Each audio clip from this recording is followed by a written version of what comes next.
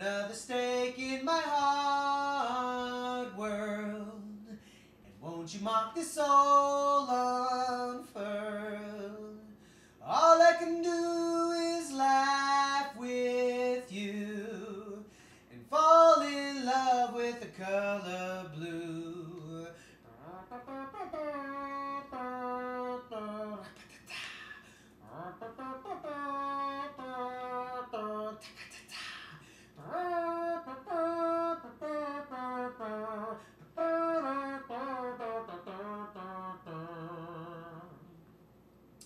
Eavesdropping on this conversation between fresh coffee and the snow outside, she calls and interrupts this voyeur voyage that has been my life to remind me that the cold I feel when walking barefoot in winter is not my feet's pain, but the earth screaming by such intrusions of out-of-season warmth.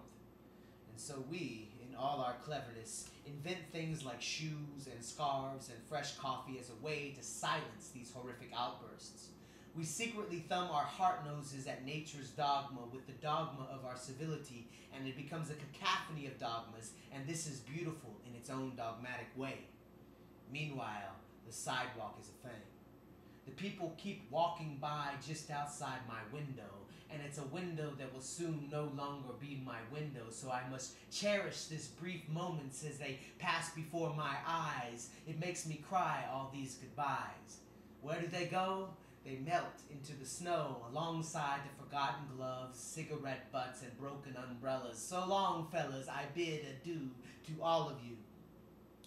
Just beyond the horizon of calendar, the world, and a bundled motion of bundles of desires inside bundles of nerves, inside bundles of flesh, inside bundles of clothes, inside bundles of time, dialogue with the bundles of particles that move this bundle of ether, that touch the bundles of my nerves, that are the bundles of my eye, that lead to this bundle brain, that feeds the bundle that is my heart, that dances with this bundle soul.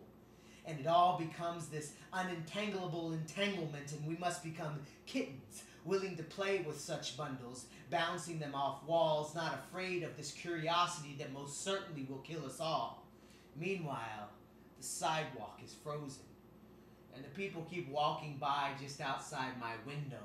It is a window that will soon no longer be my window, but I must cherish these brief moments as they pass before my eye. It makes me cry all these goodbyes.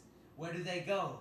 They melt into the snow alongside forgotten gloves, cigarette butts, and broken umbrellas. So long, fellas, I bid adieu to all of you.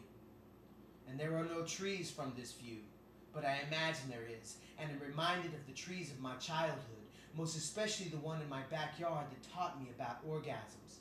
I would hang from the longest branch, posing this great question to God from the lips of my tiny scrotum, and the tree would slowly bow as I grew taller, heavier. Of course, God was silent. As I returned every day to hang and ask this question to the Lord, the branch became longer, weaker, as I grew taller and heavier. One day, the branch was abruptly cut away by my father. It had grown too long and was weary from all this weight that I had placed upon its compassionate reach. I learned that day the important lesson of the connection between pruning and pleasure.